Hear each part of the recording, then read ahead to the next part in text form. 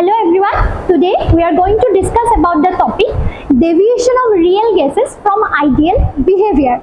So, in order to understand about real gases, we first have to understand ideal gases. And in order to understand about ideal gases, we have to understand kinetic theory of gases. There are various postulates of kinetic theory of gases, but there are 5 main postulates that we are going to discuss right now.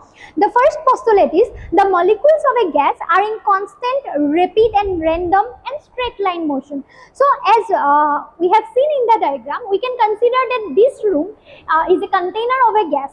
Also, we cannot see gas, so we can imagine that these gas molecules are constantly moving from one place to another, and these motions are very much random and very much rapid, and these motions are in a straight line motion. So we can, as we can see from this diagram, the second postulate of kinetic theory is volume of the gas molecule is negligible in comparison to the total volume of the gas. So if we consider this is the container of the gas molecules and this is the volume of the container, then these will be the molecules. So we can say that volume of the gas molecules is negligible in comparison to the total volume of the gas. The next postulate is there are no attractive forces between the gas molecules. They do not exert any force on each other. So if we consider these gas molecules, then we can clearly say that there is no force of attraction or repulsion in between the gas molecules, as they are very much apart, they are very much away from each other, and for that reason they do not exert any force on each other.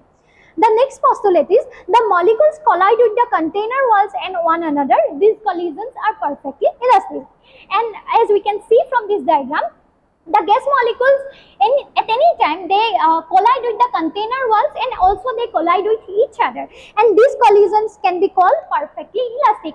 Perfectly elastic collisions mean there is no loss of kinetic energy after collision.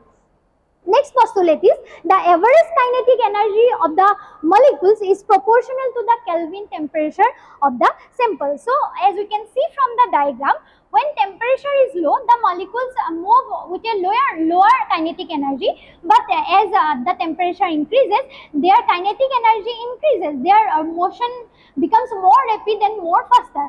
So now we are going to discuss about what are ideal gases. So ideal gases strictly obey the gas equation PV equal to nRT at all range of temperature and all range of pressures. Thus, they obey the gas laws such as Boyle's law, Sarif's law, Avogadro's law, Gay-Lussac's law. Ideal gases obeys all these gas laws. Two essential characteristics of an ideal gas are the size of the molecule is in an ideal gas can be considered to be 0, that can be considered to be negligible. There is no force of attraction or repulsion among the molecules of an ideal gas, and then next, the atoms do not exert forces on each other, but they do collide with the walls of the container, and these collisions can be called perfectly elastic. So we can understand that ideal gases obeys all the postulates of kinetic theory of gases. They obey all the gas laws and they obey the equation. They obey the equation PV equal to nRT. So now, what are real gases? We can say the gases we are practically dealing with our everyday life. It may be oxygen, it may be carbon dioxide, it may be hydrogen, it may be nitrogen. These are practical gases, and these gases can be called real gases. The gases that are real, that are practically available. So the term real gas usually refers to a gas that does not behave like an ideal gas. So there is no ideal gas practically available, there is no ideal gas, and all the gases are called real gases, and they are not perfect, they are not ideal. All gases, almost all gases deviate from ideal behavior. So they show significant deviation. Deviation from ideal behavior are particularly observed at high pressure and low temperature. When pressure is very high, the gas is compressed. At that condition, they deviate from ideal behavior, and when temperature is low, their kinetic energy is low. At that condition, the real gases highly deviate from ideal behavior. So now we are going to discuss why real gases deviate from ideal behavior, why real gases are not called ideal.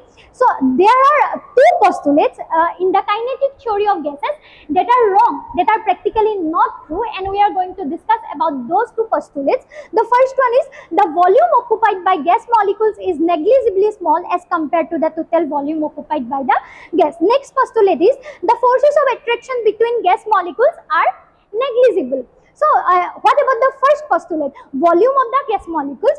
Volume occupied by the gas molecules is negligible as compared to the total volume of the gas. This assumption is valid only at low pressure and high temperature. But at low temperature and high pressure, the molecules being incompressible, the volumes of the molecules are no more negligible compared to the total volume of the gas. So we can consider these two situations. In the first situation, pressure is very low. So we can say that this is a container of a gas and we are using a piston and we are not putting any force, not putting any pressure here.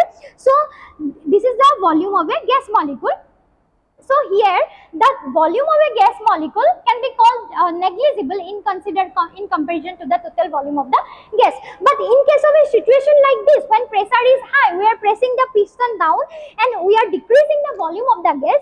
In this situation, the volume of a gas molecule is not negligible in comparison to the volume of the gas. So we can see if this is a container and these are gas molecules, then we cannot say that the molecules volume of the molecules is negligible in comparison to the total volume of the gas, because they are acquiring a very high amount of space in the total volume of the gas. So next postulate is about intermolecular forces. The wrong assumption was the forces of attraction between gas molecules are negligible. So kinetic theory told us that there is no forces of attraction between the gas molecules. This assumption is also not valid when the pressure is high and temperature is low. At high pressure and low temperature, when total volume of the gas is small, the forces of attraction becomes appreciable and cannot be ignored. So thus in real gases there are attractive and repulsive forces between the gas molecules which affect the behavior of the gas. Due to the force of attraction, the collision between the gas molecules are no longer elastic. There is a loss of kinetic energy. So if we consider these two as gas molecules, we can clearly say that as they are closer to each other, there will be either attractive forces or there will be either repulsive forces. So when the two molecules will come and collide with each other, their collision will no longer be elastic. They will deviate from their path and there will be loss of kinetic energy. So next topic is compressibility factor. This is a very important term and it's defined the non-ideality of a real gas. It defines the deviation of a real gas from ideal behavior. So it is compressibility factor is a function denoted by Z that can be used to quantify the degree to which a real gas deviates from ideal behavior. So it is described as Z is equal to PV by RT. In case of ideal gas, PV equal to nRT. We all know this equation. So Z is 1. Z is equal to 1 at all range of temperature and pressure. But in case of real gases, PV is not equal to nRT. So Z will either be greater than 1 or will be less than 1. The degree of non-ideality of a gas is represented by the difference between Z and unity. If it is a ideal gas, Z will be equal to 1. So if it is a non-ideal gas or real gas, Z will not be equal to 1. So difference between Z and 1, that value will give us the amount of non-ideality or amount of deviation from ideality. So pressure and temperature cause deviations from ideal behavior in a real gas. When Z is less than 1, it is called a negative deviation. It shows that gas is more compressible and then expected from ideal behavior. Such a gas can be easily liquefied. It can be easily liquefied. And when Z is greater than 1, it is called positive deviation. It shows that the gas is less compressible than expected from its ideal behavior. Such a gas cannot be easily liquefied. So now we are going to discuss about effect of pressure on deviations. So this is a graph of Z versus pressure graph. So and this graph is for the molecules of hydrogen, nitrogen and carbon dioxide gas at constant temperature. So as we can see that for all the gases, Z is practically equal to 1 at a low pressure. When pressure is low, all the gases starts from this value, 1 value. So we can say real gases behave almost perfectly at low pressures up to 10 atmospheric pressure. As the pressure rises, hydrogen exhibits a steady increase in Z.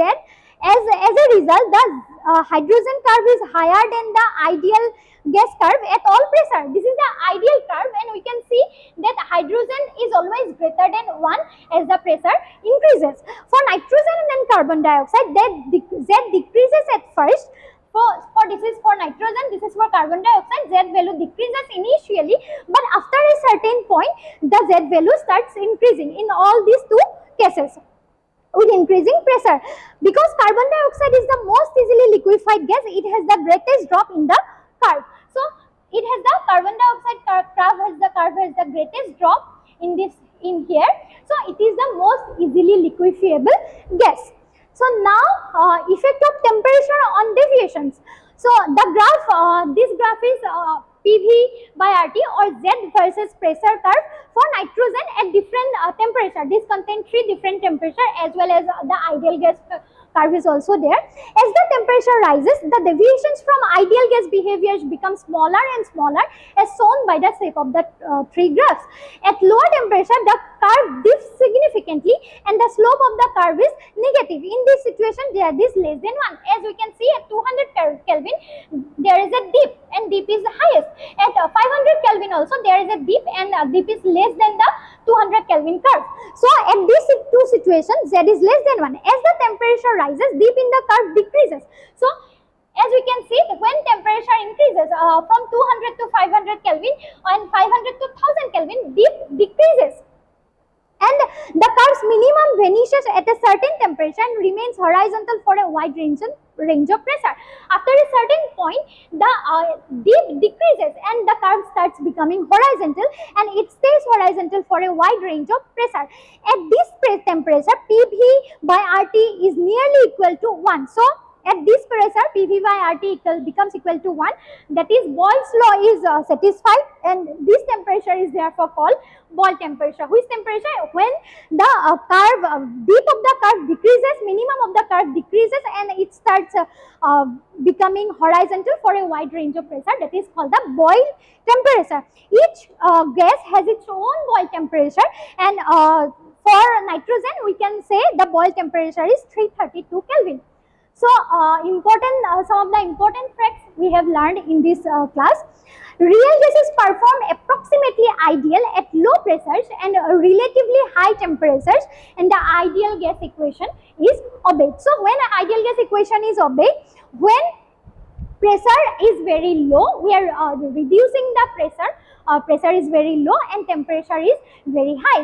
At high temperature, kinetic energy increases, they will start moving randomly, and at low pressure there will be enough space for the gas. Their attraction will be decreased because molecules will be far more apart from each other. So at this situation, they behave as ideal gases. At real gas deviates greatly from ideality at low temperatures and sufficiently high pressure. At low temperature and sufficiently high pressure, we are increasing the pressure, their distance will be reduced, there will be enough attractive forces between each other, their collisions will increase and there will not be elastic collisions. At this situation, they will highly deviate from ideal gas behavior, and ideal gas equation is no longer valid for this condition. As the gas approaches the liquefaction point, the departure from ideal behavior grows. So when a gas reaches a liquefaction point, that means it is about to become a liquid. So when it is about to become a liquid, it is going to its liquid phase. That means their intermolecular attractions are increasing. There will be attractive forces.